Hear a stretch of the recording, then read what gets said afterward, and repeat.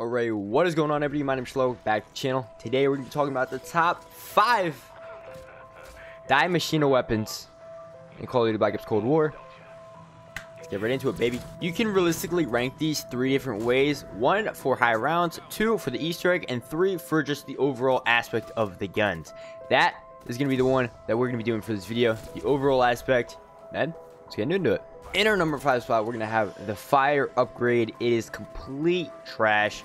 Like, I don't understand. If you pick up this weapon, I don't even know, bro. You must have something wrong with you or something, because this gun does not kill anything. Even on low rounds, this thing's not even good. It does decent damage on the megaton, but when it can't kill a single zombie, it ain't it. You'll shoot it into a whole horde of zombies, and it'll kill like the first like 3 or 4 zombies. How does that make any sense? The wonder weapon. Are you kidding me? Just like, look at this. Look how bad this thing is. It's actually ridiculous. If you're picking up the fire upgrade, bro, just please do something else with your life, bro. Fuck. Down to our number 4 spot, we're gonna put the Cairo Freeze there.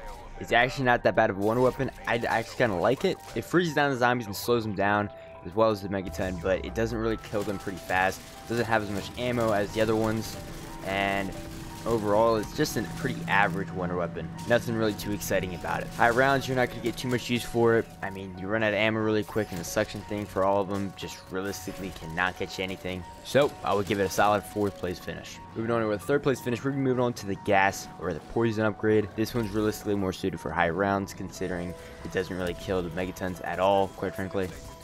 The Easter egg is pretty good for the boss fight, for keeping up all the zombies. So it's an overall really good weapon if you know how to use it correctly. You got to kind of train all the zombies to get them through the smoke and all that stuff. So really not bad. It can insta-kill for a long time as well. But you have to be very patient with this wonder weapon and this upgrade.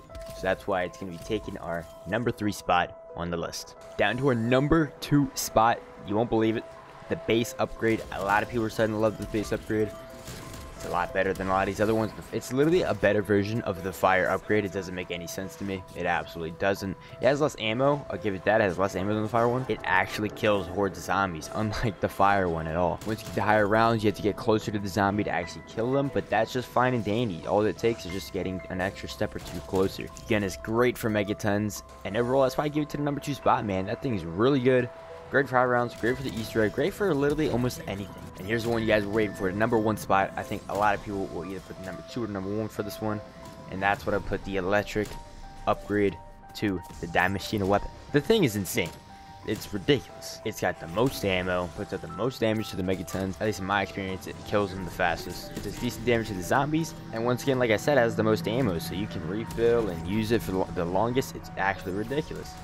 It's great for high rounds, it's great for the Easter egg, it's great for just playing around. Literally, there's not a single aspect of this gun that isn't bad. Fantastic wonder weapon, and then realistically, this is how all of them should be, realistically. And that's going to be the top 5. I hope you guys enjoyed. Make sure to drop a like, comment, subscribe if you guys enjoyed it, like I said. And yeah, as always, it's Schlayer, and I'm out.